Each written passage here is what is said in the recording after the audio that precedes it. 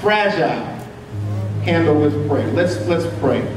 Gracious God, our Father, Lord, we come to you right now, Lord, thanking you just for the opportunity to come to you today, God, and hear what you have to say as it relates to prayer. Prayer is such a sticky subject, God. We think we know how, God, but oftentimes, God, we don't know how to go about approaching you correctly with adoration, God, and thanksgiving. So right now, we just want to first say thank you. But even more than that, God, we ask, Lord, that you speak to us today. God, speak through me. Get me out of the way, Lord. Let me not focus on the waters, but focus on the task at hand. Help me to focus and hear through you, Lord, what your word says, God, so that someone can leave here today that might be on their last leg, that might be prayed out, but they might understand before we leave today that prayer still works. You're still on the throne, and you hear us when we call. We're thankful for this time, God. We ask that you bless and keep us as only you can. In Jesus' name we pray. Amen. Amen. Fragile, handle with prayer. The story is told of two old men. Grew up together, built their houses by each other, best friends throughout most of their lives. The interesting thing is they had a weird but conflicting relationship, if you will. They love to one-up each other. And so when doing so, whenever one always had something to say, the other one always had to say something to top. The other one had a story to tell, the other one always had another thing to say. One caught a fish, the other one, I caught a fish bigger than that. And so day after day, time after time, every time they would talk about each other, they always wanted to one-up one another. Well, one day they were sitting on that porch and the topic came up of the things of God. It started talking about the Bible and talking about different things within the Word of God. And one said, well, yeah, I believe David did this. The other one said, well, I remember when David did this. Well, I got saved when I was this old. I got saved when I was this old. Well, my church used to sing this. My church sang that. And so they kept going round and round, and one of them had enough, and he finally stood up off of that rocking chair and said, look, you act like you know so much about the Word of God. You act like you're so religious. I bet you $50 you can't even recite the Lord's Prayer. $50? Yeah, $50. I said $50. I said it. So the other one stood up, turned around, looked him square in his eyes, squared his shoulders, and said, Lord, I lay me down to sleep. I pray the Lord my soul to keep. That if I should die before I wake, and he stuck out his hand and said, I pray the Lord my soul to take. The other man looked at him, disgusted as he could be, stood up, reached in his wallet, took out a $50 bill and said, well, shoot, I didn't think he knew. That went over some of y'all's head. But the reality is, before we laugh too quickly, some of y'all gonna get that on the way home. Before we laugh too quickly, we, like those two old gentlemen, sometimes have a distorted view of prayer. We don't really struggle about who we pray to. We know that. That's why we're at church. If you've been to church twice, you know who you pray to. And why we pray. Again, we have needs, though that's not the only reason we should pray, but we know why to pray.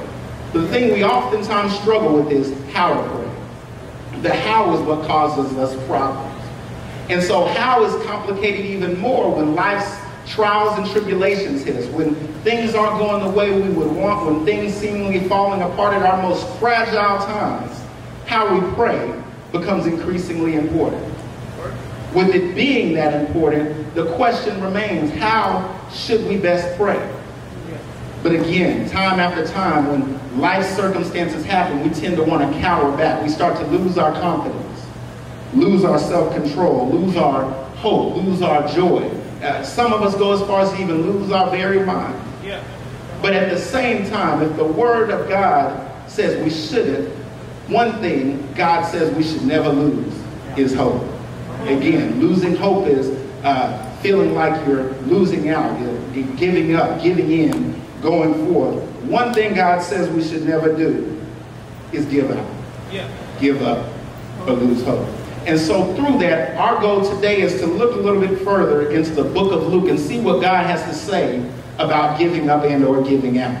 Should we do it? If not, how do we pray ourselves out of a situation such as that?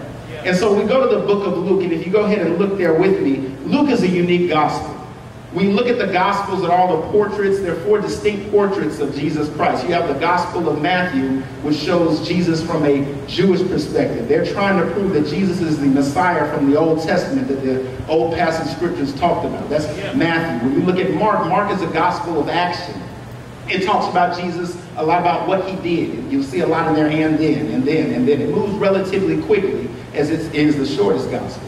Skipping over Luke, we go to John. John is a gospel that its purpose is written at the very end of the chapter. It says to show that Jesus was the Son of God. But Luke, on the other hand, is a little bit different. Luke is the longest gospel, and Luke seeks to show the humanity of Jesus. In other words, his interactions with people. It shows a lot about how his interactions were with the poor and outcasts. It talks a lot about his parables and miracles. And so through that today, we find ourselves in the middle of what's called the travel narrative. Luke 9:51, it says, Jesus turned his face to begin the trip towards Calvary. And the crazy thing about it is he spent most of his early ministry in Galilee, and he's traveling to Jerusalem now to be crucified and ultimately stay on the cross for our benefit, our behalf, and to die in our place. But the interesting thing is he never went straight from Galilee to Jerusalem. He took a wretched and rounded course all through the lands and through Samaria and things of that nature. And so through that, he did a lot of teaching and healing and doing stuff like that on the way there.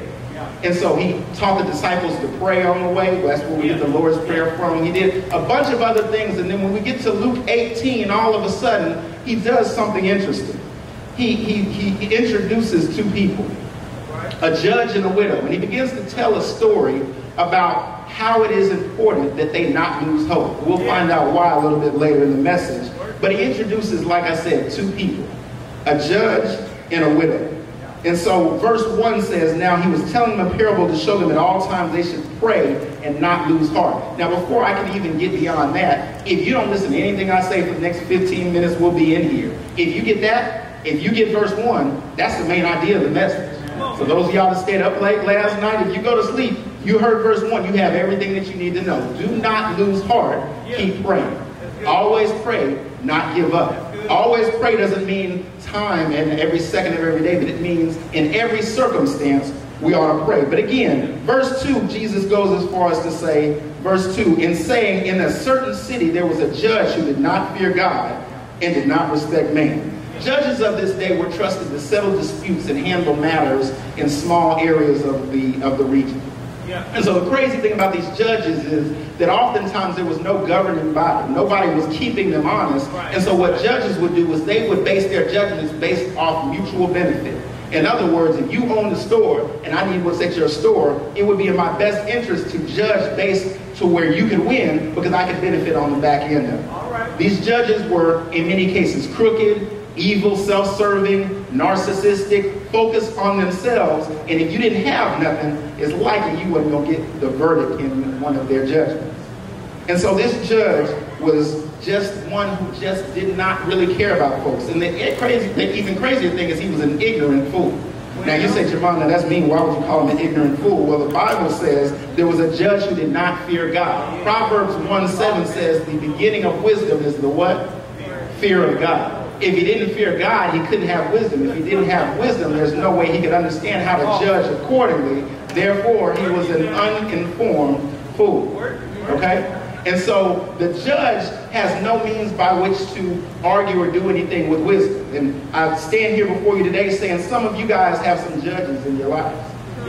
I can think of one in particular who is very narcissistic, very incompassionate, not caring about the thoughts of others. I'm not going to tell you his name, but he lives on 1600 Pennsylvania Avenue. Not caring about the needs and the wants and desires of others. It's all about what's in it for himself. But then it goes even further. It says not only was he a judge who did not fear God, but he also didn't respect man. That's just a nice way of saying he didn't care what you thought about it. So not only was he evil, crazy, not caring about other folks, but also he didn't care that you knew that he was like that. This judge was in a bad position. And again, some of you right now might be aware of some judges. My hope is that you're not one. My hope is that you're not sitting by one. But there's some judges in our lives. that only seek to better themselves by the benefiting off of the negligence of handling of other people and the way they handle others. And so again, I say right now, if you don't hear anything else, don't be a judge. But then no sooner than the judge is introduced, we're introduced to another person in this parable, a widow. Again, no two other are mentioned, no two are needed, only this judge and this widow. The widow, on the other hand, in this society was in a compromised position. You see, widows in this day were the lowest of the totem pole. It was them and then orphans. If you were a widow or an orphan, you didn't have much say about anything. And because you were a widow, it meant in this patriarchal society, you didn't have representation. You likely didn't have resources, nor did you have any means to get what you needed or what you wanted. You were literally always taken advantage of because people knew you didn't have nothing. And because you didn't have anything, you were always at the bottom.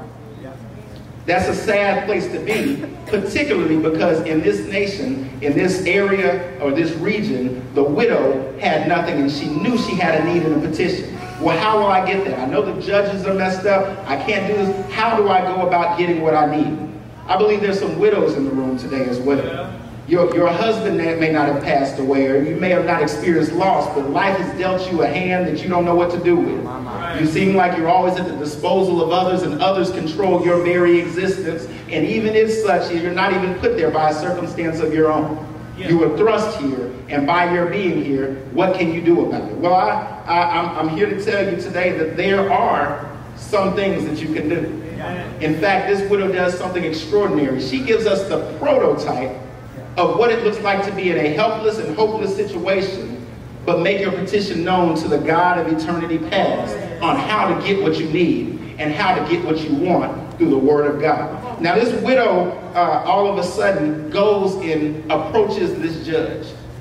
And in her approaching the judge, she's not praying to him. Again, it's a parable. It's used to reveal truth through Jesus' words.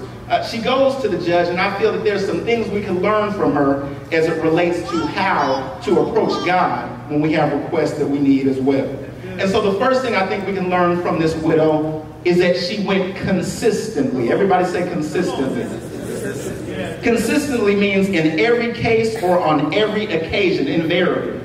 In other words, consistent prayer and petition should never be a foreign concept, but rather the first option, response, and action in the life of a believer. Amen. You ought to be praying. Amen. You should be praying. You better be praying. Amen. Consistent prayer is a must, and it's necessary to get what we need from God.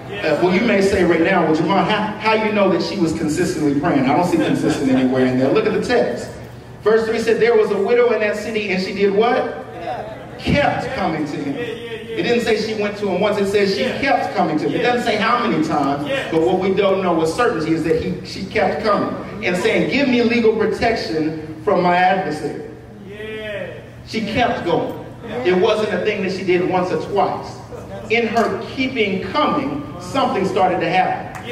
For those of you that go to a gym, if you go to a gym, you're doing one of three things. You're either doing some cardio or something, you're lifting weights, or you're standing around looking at everybody else doing one of those two things.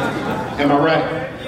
And so when you're in the gym, if you go just once, you're really not doing nothing. You're just going inconsistently. You don't build up strength. You don't build up endurance by going to the gym once every other week. You build up endurance by going to the gym frequently and consistently. And what you start to notice is the more you go, the stronger you get. The farther you can run. The more you can do. And again, you're building up strength. And so in the same way when we pray consistently, you start to build strength. You start to be able to endure whatever situations you're in, and you can stay in them and you can go with them in consistency because you know God hears you when you call. So again, the widow teaches us to pray consistently, and through her consistent prayer, we know we should do her persistent petition. We know that we can pray consistently and know that God hears us when we call. And so again, like I said, we're going to move quickly because I really only have three things. The widow learned and knew to go ask on her petition consistently, but then the next thing she learned to do was she knew she had to go persistently. Come on, man. Persistently. Now again, I said consistently, you're like, Jermon, you're just trying to find some words around. No, not at all. Look at the text. You can argue with me, you can't argue with the text. Look at basically persistently. The definition means continuing firmly or obstinately in a course of action in spite of difficulty or opposition. In other words, keeping going even when stuff doesn't look favorable to you. Persistent prayer shows a dependence on God to hear your faintest cry. Y'all know the old folks say he'll answer by and by. And come through irrespective of the circumstance or hardship. The widow went persistently. How do I know? Look at the text. It said, for a while he was unwilling. For a while he was unwilling. In other words, every time this judge got up, he put on his robe, he'd look at Good Morning America, he'd get in his car and he'd head to Starbucks. And when he got to Starbucks, guess who was there? The widow. Give me justice from my adversary. Leave me alone. He'd leave Starbucks. He'd go and stop at the donut shop. Don't need no donuts. With the Krispy Kreme, he'd stop there and try to get some donuts. And the lady was there. Give me justice from my adversary. No, I'm not doing it. He'd make his way downtown and get to the courthouse and say, let me get out and park my car. Y'all know I'm being facetious, but y'all should get the point. He'd get to the courthouse, and when he got there, waiting there for him was the widow. Give me justice from my adversary. She was persistent. The more he said no, the more she felt empowered to continue asking him to give her what he needed. So persistence is an interesting concept. It's continuing to go in spite or irrespective of your circumstance. Now here's where it gets a little funny. That's why you need to read your Bible and look at it for what it is. Look at this guy, and he's talking about himself. He's literally self-reflecting. He says, for a while he was unwilling, but afterward he said to himself, even though I don't fear God or respect man. That's a narcissist. He's focusing on himself, what he looks like in his own well-being. He said, look, not only do I not care about God, not only am I a fool, not only am I ignorant and can't make a wise decision, and also I don't care that other people think about it, but then he goes as far as to say, yet because this widow bothers me. And I'm going to stop right there. Persistently is a strong word. Florence Chadwick knew a little bit about going persistently. She was a 1950s swimmer. She liked to distance swim, and she liked to try to set records for her persistence in doing some of these endeavors. And so one time, I think it was 1954, Florence Chadwick decided she was going to swim from Catalina Island, which is a small island off the coast of California, and swim to the shore.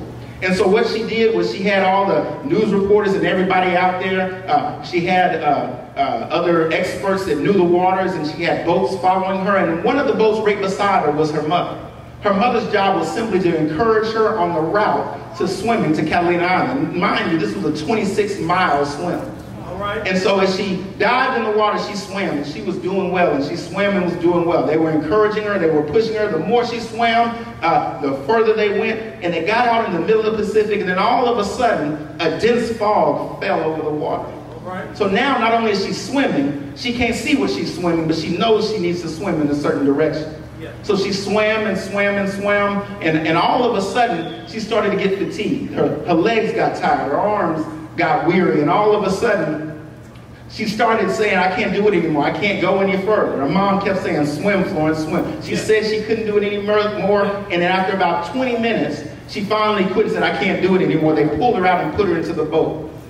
Relieved a little bit, but disappointed at the same time, she started to think, gosh, let me sit back and reflect on this for this 30 to 40 minute ride back to the shore. But then all of a sudden, that 30 to 40 minute ride was actually only 2 to 3 minutes.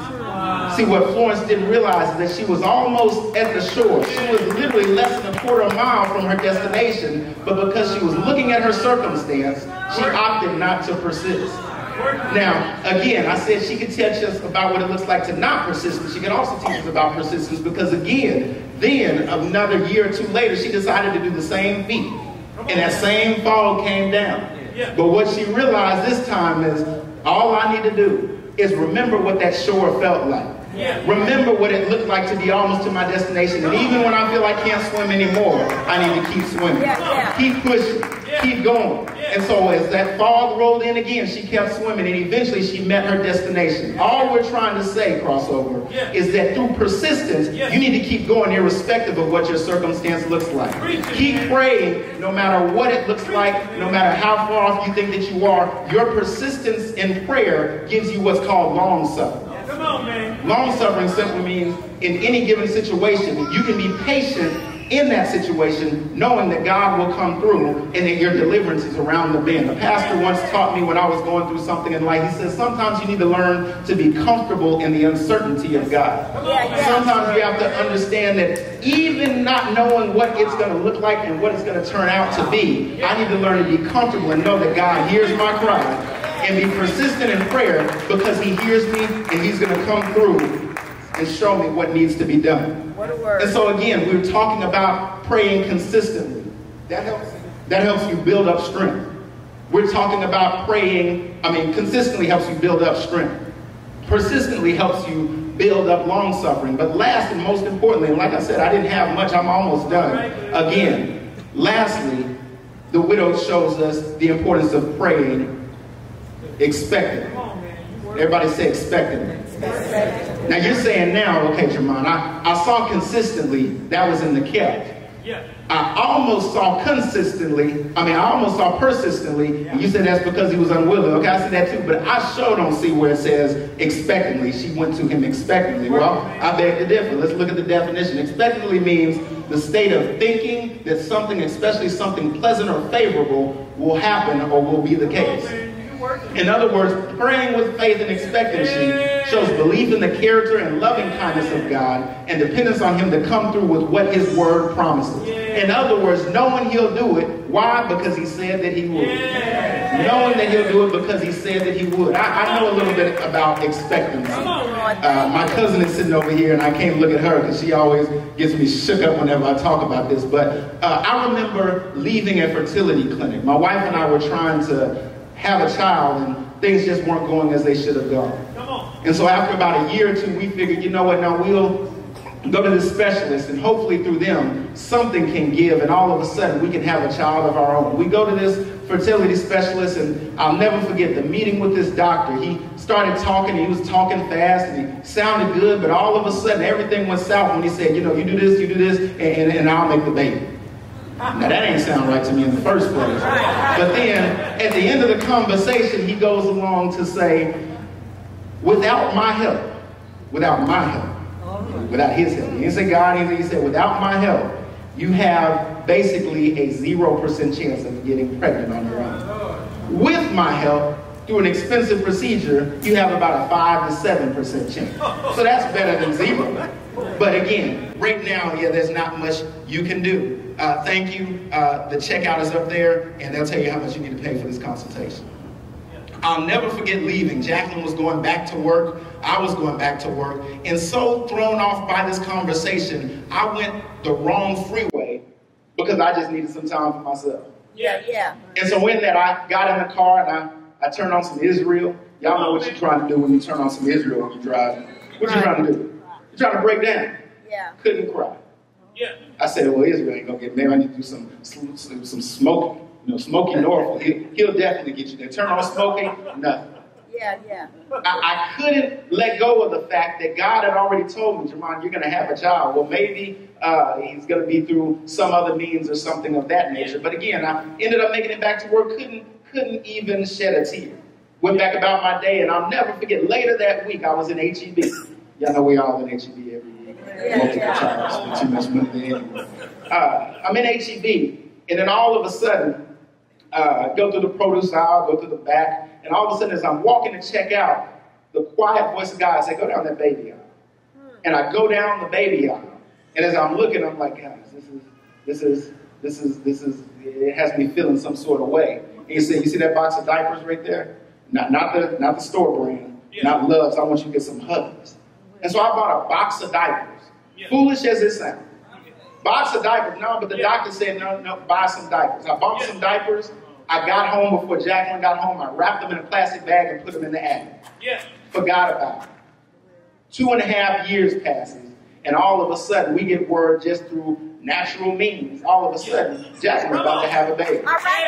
What am I saying? The expectancy of what I knew God said to be true came to pass. I'll never forget, we had a baby shower for her, and I didn't have a car with a bow on it. I didn't have no chain thing to give her a push present, anything like that, but I had a box of diapers. And as I, through tears in my eyes, talked to her, I said, and everybody else there, the people here, they can witness it, I said, God told me we would have a baby. Before, even when everybody else said no, God said yes. With expectancy, I bought these diapers. And now we're going to use them. Now, I wanted to commemorate and have that box of diapers we never opened, and Joe ran through them diapers probably the first 2 or 3 weeks that we had it. But in any instance, the expectancy of God, expectancy through prayer, we need to learn to go to God and pray knowing that His Word promises that He'll come through. And so with expectancy, how do I know that it was there? Because it says, I will give her legal protection, otherwise by continually coming. She'll wear me out. In other words, ain't no quitting me, but it's sure that you quitting this lady. If I don't give in, she's going to wear me out. She's going to keep coming. She's going to keep pushing. She's going to keep bothering me. So let me go ahead and give in. So that when everything comes to pass, I can go about my business and she can go about hers, please, that I came through for her. And so then Jesus looks to close the message. Again, He teaches us through the widow we pray consistently, persistently, and expectantly. But then, like I said, Jesus looks to close the message, and He finishes with this passage. And I like this because we as believers can understand that timely deliverance is on the way. Consistently, persistently, and expectantly, Jesus starts to talk. Now, He's told this story. He's already given you the point of the story at the beginning. But at the end, He said, and the Lord said, hear what the unrighteous judge said. Says, now will God not bring justice for His elect who cry to Him day and night? I ask you, will He delay long over them? In other words, He puts the judge and God on the scale. Now on the scale, He's not comparing them. He's not saying God is like an evil judge who wants you to beg Him until He gives in. That's not the point of the story. If you think that's it, I need you to hear this right now. He's not saying God wants you to wear Him out through prayer. But what He's saying is that if a nasty, low-down, sorry, mean, and evil judge can give in to what His children request, how much more will a loving God who has your best interest, who wants what's good for you, give in to what you're asking Him for? How much more will God do that? And then here's where He gets funny. He says, now will God not bring justice for His elect who cry to Him day and night? Will He delay long over them? Before the disciples had an opportunity to say anything stupid, He answered the question for them. I tell you that He will what? He will bring about justice for them quickly. He will bring justice for them quickly. Everybody say will. Will. He will provide justice for them quickly. But here's the deal. Within His will. He will, but it's within His will. What does that mean? I've learned through prayer that prayer tends to change you. This is why you need to keep praying. Because again, through prayer, it doesn't mean when you pray you're going to get everything that you want. But through your prayers, you'll start to realize that God is slowly changing you. And so the more you pray, the more you start to feel different about yourself. You grow up a little bit. You get stronger. You get more mature. He begins to change you. And so after He's done changing you, through the process of Him changing you, He starts to change your prayer. Because again, you praying outside of the will of God is foolish prayer. You need to pray for what He wants for you. That's why He says, thy will be done. In other words, pray for what your will is, not for mine. And so again, He changes you, He changes your prayers, and then you continue to pray because you know if you're praying within His will, He won't deny and can't deny you anything. So that's when you begin to stop praying for your 98-year-old grandmother to keep living and not pass. Well, look, maybe His will is for her to go ahead and come home to Him, and then through the funeral, somebody who don't know Him can get saved. You need to pray within His will. Sometimes His will isn't for you to get out of that situation until you've grown up in an area. Sometimes His will is not for you to keep moving. Sometimes it's for you to stop. And the more you keep trying to go, He's trying to tell you to stop, to understand there's something I need you to give right here. So again, the quickly part of it, it says, I tell you, He will bring about justice for them quickly. Don't look at that too fast. Quickly doesn't mean in a fast amount of time. It basically means at the right time. So again, quickly doesn't mean He's going to bring you out as soon as you pray. No, it means at the right time, what's best for you, He'll bring you out. There's a quote by the great theologian Charles Haddon Spurgeon that says, if any other circumstance were better for you than the situation you find yourself in right now, divine love would have placed you there. In other words, the divine love of our Creator will put you in the best situation for you. If you're in a storm right now, if you're in a bad spot, guess what? This might be the best place for you until you can learn what God has for you to learn. Okay? So again, I tell you, He will bring justice for them quickly. However, when the Son of Man comes, will He find faith on the earth? It's good to know that God will come through. All I need you to know is to pray consistently, persistently, and expectantly, and you know that God will come through when His time is right. I know this to be the case because I know God hears me when I call. Now, that story I told you about a little earlier, that handsome young gentleman there, not the one in the back, the one in the front, that's my boy Joe. I love my boy. All right now. And the Bible says the Lord inclines His ear to hear your supplications and will respond when you call. In fact, Psalm 116 says when His children pray, God inclines His ear. In other words, He's listening actively to hear what you're trying to say. Right. But again, I love my son. He's a good boy. He's active, but he's a good boy. And so, as much as I love Joe, as much as I love him, he's in there wreaking havoc in the nursery right now. He does good things. When we pray at the end, he'll say, "Amen." He's smart, he's intelligent. I tell people all the time, a lot of times you'll never really appreciate some of those stories in the Bible until you have one of your own. I can't relate to what Abraham did. I thought I could, but once I had Joe, I can't relate to what Abraham did. I can't relate to some of those stories now because I love him so much. But at the innermost core of who he is, he loves me, but he loves Jack. He's a mama's boy to the core. And so what we try to do is introduce that consistency to his lifestyle. So ever since he's a baby, he's been sleeping in his own room. But because he's so active, he likes to get up and move around. And so every once and again, Jacqueline's going to put him to sleep. And so she goes and takes him to his room, reads a story, says his prayer. Some nights it's me, again, other times it's her. And she puts him in the bed. But every once in a while, he doesn't want to go to bed. So he cries and screams and yells, and through his tears, he's just going crazy.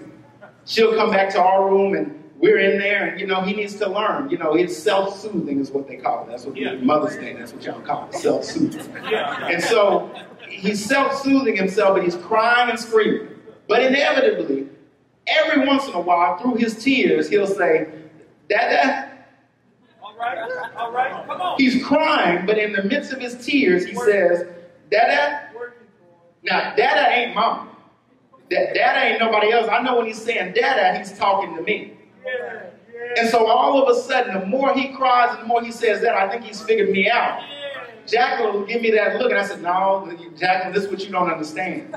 He's crying. He doesn't like the situation he's in, but he called my name. And because he called my name, I can't leave him in the situation that he's in. I gotta go get him. So I'll leave the room, she'll roll my eyes, and I don't care. I go to Joe's room, and there he is crying, and as soon as he sees me, he lifts his hand up and says, "Dada," and stops crying. Now here's the beauty of the situation. I know him, and I know him better than he knows himself. What he doesn't know is that he's just like his mom. If she don't get her rest and he don't get his rest, it's a force to be reckoned with in the morning. So as much as I want to take him out of the situation, I know what's best for him.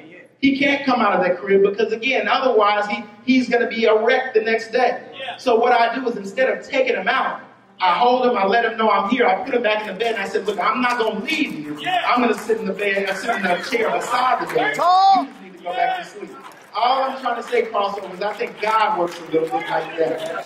He works just like that. And sometimes you're in a situation, you want to get out, but it takes God to say, "No, you can't come out right now. I need you where you need to be.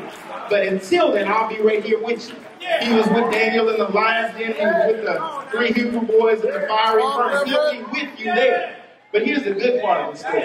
I'll stay there until he goes to sleep, and he realizes, it must be best for me to stay here. But in the morning, he may call my name again. Now then it's at the right time.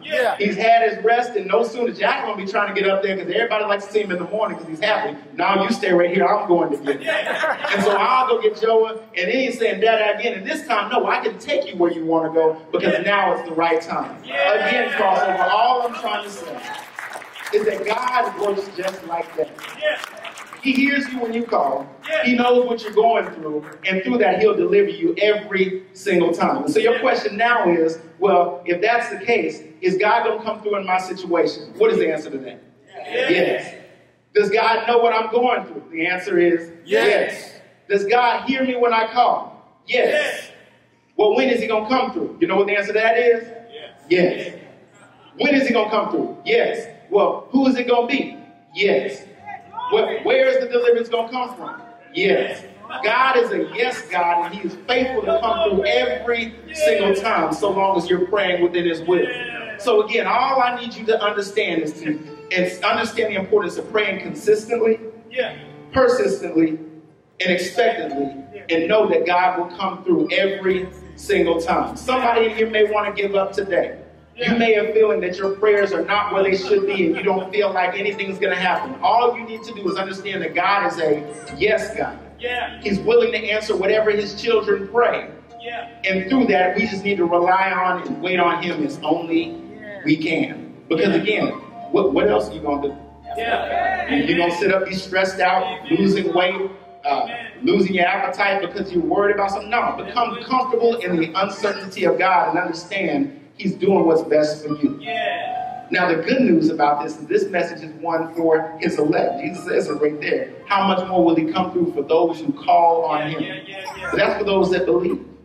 So if you believe, he's faithful to do exactly what you asked for him to do. Believe in the fact that he died for your sins, was buried, and raised 3 days later. And through that, you have forgiveness of sins. Period. And through that, you know that you're on the winning side. The fight's already been fought. The battle is already won. You're on the good side. Do what God has called you to do. But remember that you need to pray persistently, consistently, and like that widow did, pray expectantly, and knowing that the God of the universe, the God that died on the cross for us, and the God who was there and said, let there be light, knows you. Knows the hairs on your head, knows what you're going through, and is faithful to come through every single time, because his answer is always going to be a what? Yes. But the yes is for his will, not yours.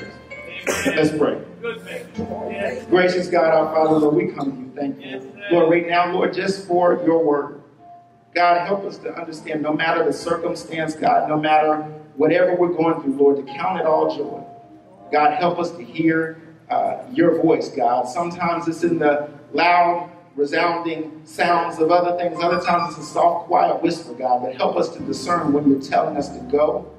And when you tell us to go, God, help us to go. When you tell us to stay, God, help us to stay. When you say wait, God, help us to know to wait. Again, God, your yes is not our yes. Your yes is your yes. And through that, God, we know that you want what's best for us. You love us. You incline your ear to hear our every petition and our every call. And through that, Lord, we're just thankful that you are who you say that you are. A God that will come and supply our every need, God, according to your will. So help us to grow in that. God, if there's someone here today, God, who doesn't know you and the pardon of their sins, God, help them to understand and believe that for the first time today.